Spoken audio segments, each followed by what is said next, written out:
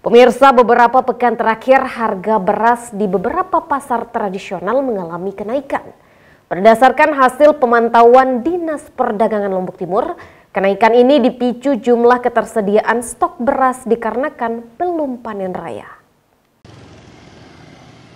Berdasarkan hasil pantauan Dinas Perdagangan Kabupaten Lombok Timur, harga beras di beberapa pasar tradisional rata-rata mengalami kenaikan. Beras jenis premium dijual pedagang Rp13.000, sementara beras medium diberikan harga Rp12.000.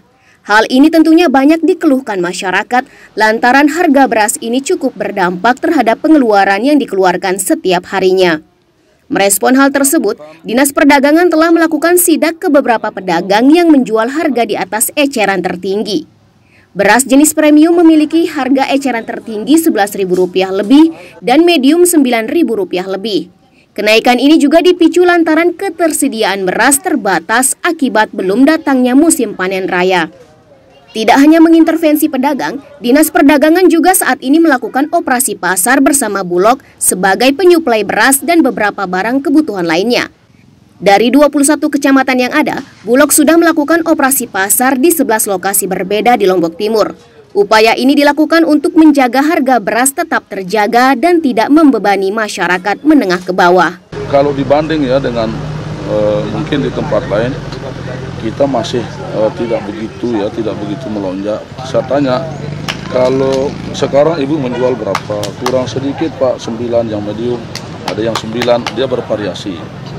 Tergantung kualitas. Lalu saya tanya, mengapa bisa begitu?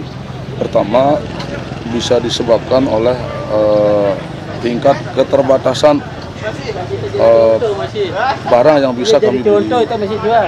Ada juga dari jarak mengambil ke tempat kami katanya ya, jarak angkutnya lah. Itu semua berbiaya personal. Yang ketiga, memang lazimnya katanya pedagang biasanya kalau di luar musim panen, dia sedikit agak mahal. Guna menyetabilkan harga kebutuhan penting di tengah masyarakat, Dinas Perdagangan rutin melakukan pemantauan secara berkala.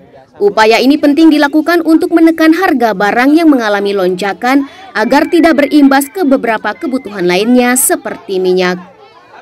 Zulfikri, Arman Zulfarozi, Selaparang TV, melaporkan.